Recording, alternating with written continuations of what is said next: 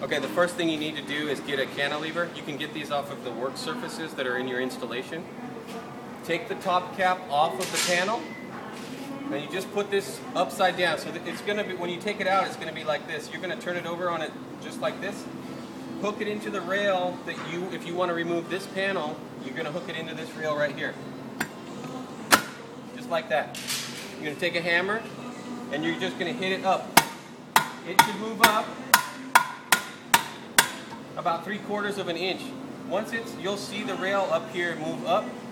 Once it's moved up, come around to the end of the panel right here.